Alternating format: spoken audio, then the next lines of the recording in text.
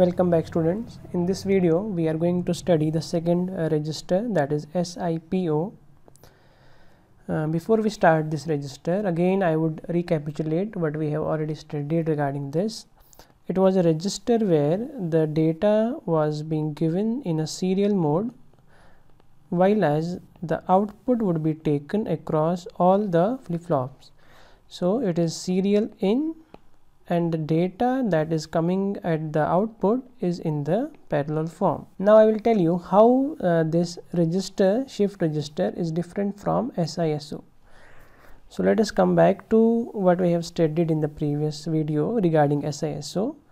So I told you there, if suppose we are to store the data that was 11010, so I told you if there are 5 bits of data, then we will require 5 clock pulses to have a data in our flip-flops.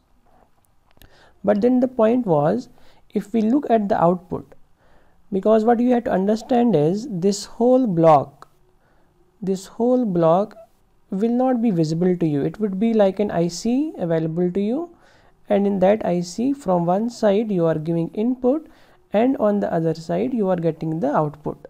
And suppose your data was 11010 and you are providing clock pulses.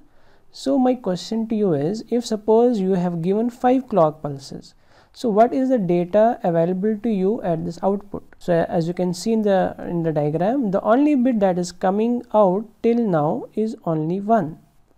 So the other bits are still inside the flip-flop only, they are not outside.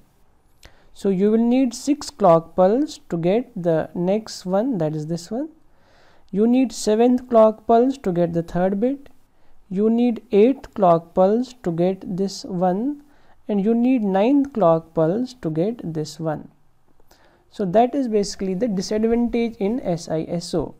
Even after 5 clock pulses are over, you are not getting the data. You are not getting data at the output. In fact, you need 9 clock pulses to get all the data at the output terminal. So in general, you will require 2n-1 number of clock pulses to get whole data at the output. So I hope this point is clear to you. You need only n number of clock pulses to store the data in the flip-flops, and you will only get 1 bit of data at the output. And if you want all the bits at the output, like I said here, then you need more number of clock pulses. You need additional clock pulses for that purpose. And that is basically the disadvantage of SISO. So the next option, next type of register that we will discuss is SIPO. Now the diagram, if you look at this diagram, this is the same diagram I have copied, except that instead of having output only from this side, I am taking output from all the flip-flops. You can see here. Okay, so this is the major difference between this one and the one we have studied already, that was SISO here.